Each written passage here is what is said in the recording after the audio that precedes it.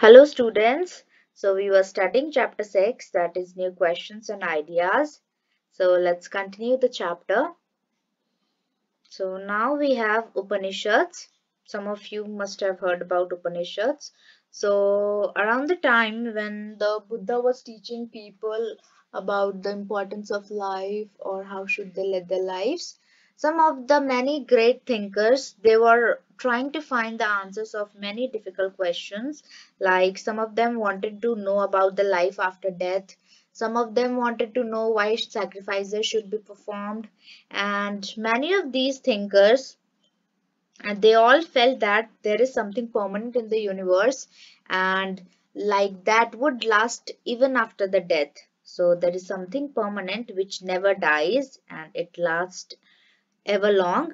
So they described that as the Atma, or you say the individual soul, and the Brahmand, or the universal soul. So the Atma and the Brahmand, they are the one thing also. And like Atma, we say na, like if somebody dies, so the body is dead, but the Atma, or you say the soul inside that body, it never dies. It go to the universe. So this was the Atma which we talk about. And so all the ideas of these great thinkers, they all are recorded in Upanishads. So that's why they are called Upanishads. And these are the later Vedic texts. Like we have studied about four Vedas. So these Upanishads are written after those four Vedas. So Upanishads, it actually means approaching and sitting near. So the meaning of Upanishad is approaching and sitting near. So it's a basically Upanishad is a conversation between a teacher and a student, and in most of the Upanishads there are only conversations from which we can learn, and like ideas of people, great people, they are presented in the form of dialogues. So you like the conversation of two people, so they are presented in a simple dialogues. So like most Upanishadic, like whosoever the most Upanishadic thinkers was, they were mostly men, and in the men they were Brahmins and Rajas. Uh, like there were women thinkers also, like some of the women thinkers, such as Gargi.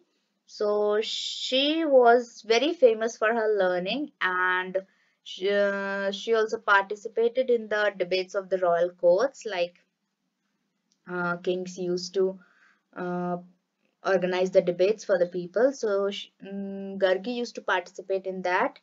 And like who poor people, or you say the Shudras, they never took, or you say they rarely took part in these discussions. And one of the famous exception, or you say one of the famous exception was Satyakama Jabala. So Satyakama Jabala, he was named after his mother, and his mother was a slave woman whose name was Jabali, and that Satyakama Jabala has a very great desire to learn about the reality, and he is fortunately accepted by the Brahmin teacher, and he name and the name of that Brahmin teacher was Gautama. So he accepted Satyakama Jabala as his student, and he taught him various lessons as he was very interested in learning, and he was known as the best known thinkers of that time. Like Satyakama Jabala, he studied a lot and he learned a lot about Vedas and all the important things which people used to learn in that time. So he was known as the best known thinker. So like many of the ideas of Upanishads were developed and like developed later after these king's time also. It was developed later, and some of the great ideas were developed by a famous thinker Shankaracharya. So now here is a dialogue based on a famous story or you say one of the most famous Upanishads, the Chandogya Upanishad. And in this, the beggar is asking food from the two sages, Shaunaka and Abhipratarin. So let's see the conversation between them. So Sonaka said, "We cannot spare anything for you." He said, "We cannot give anything to you. We have to eat ourselves." Then beggar replied, "Learned sirs, whom do you worship?" And Abhipratarin said, "The universal soul." Beggar replied, "Ah, it means that you know that the universal soul fills the entire world." Sages replied, they nodded their head. "Yes, yes, we know that." Beggar said, "If the universal soul fills the whole world, it fills me too. Who am I but a part of the world?" Then sages replied, "You speak the truth, O young Brahmin." Beggar said, "Then, O sages, by not giving me food, you are actually denying food to the universal soul." Then the sages realized the truth of what the beggar said, and they shared their food with him. So this was a wise beggar, and you see how wisely and how beautifully he made the sages to realize the truth. So next we have Jainism. So like the story of Buddha, which we have studied in the previous video, this is the story of the Jaina, or you say the Vardhamana Mahavira, who were the 24th, who was the 24th Tirthankara of the Jainas, and his name was Vardhamana Mahavira. So like Buddha, he also spread his messages around 2500 years ago, and he was a Kshatriya prince of the Lichavis group, and Lichavis group was a part of the Vajji Sangha. About Vajji Sangha we have read in chapter 5. So at the age of 30 he left his home and went to the forest to live, and for 12 years he had a very hard and very lonely life. But after 12 years he attained enlightenment, and after that he started teaching people about the truth of life. So he was having a simple rule, like the men and women who want to know the truth of life, they have to follow a very strict rule, and the rule of ahimsa, or you say the non-violence. So he used to say that hurting or killing anybody is a very bad thing, and because life is dear to everyone, like every planet, or you say every living organism on this earth, life is dear to everyone. They all love their life, nobody wants to die.